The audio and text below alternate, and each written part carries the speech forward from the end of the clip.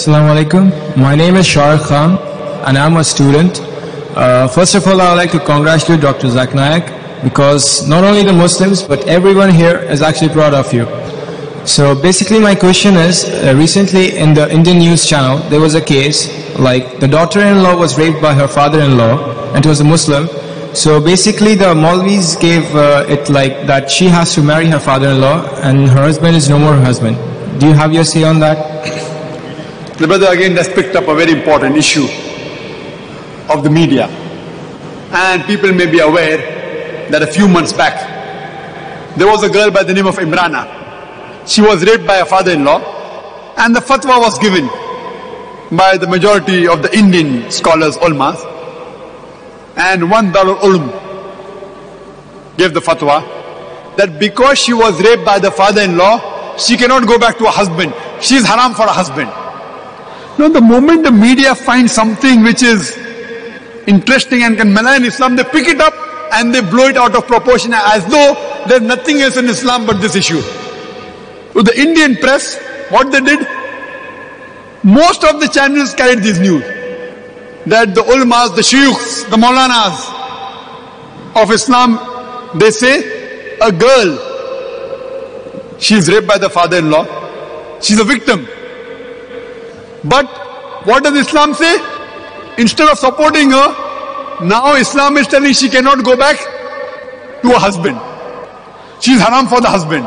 And they use this news and they blew it out of proportion even till this day today. Again, I always say that if you don't know how to answer the media, the people should be trained.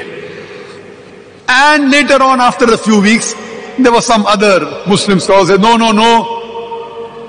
she is not haram for the husband, she can go to her husband. Whoever is giving fatwa that she is haram for the husband is wrong. We are fighting like cats and dogs in front of the non-Muslims. We are washing our dirty linen in public.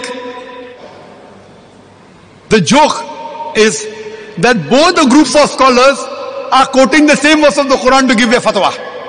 The group of scholars who say that she is haram for the husband, they are quoting a verse from the Quran from Surah Nisa, chapter number 4, verse number 22, which says that you cannot do nikah with the woman who your father has done nikah with. Now in Arabic, nikah has got two meanings.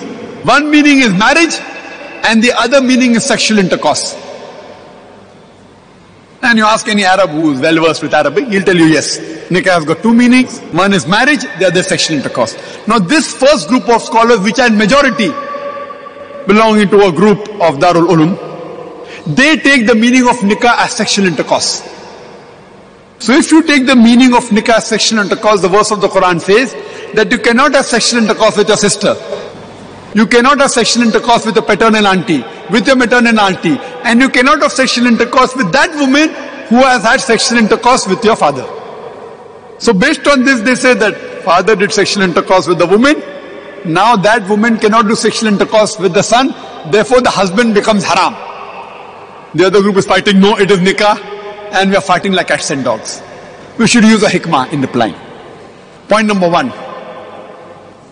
What happened with Imrana was not sexual intercourse, it was zina bil jabr, rape. There's a difference between rape and sexual intercourse.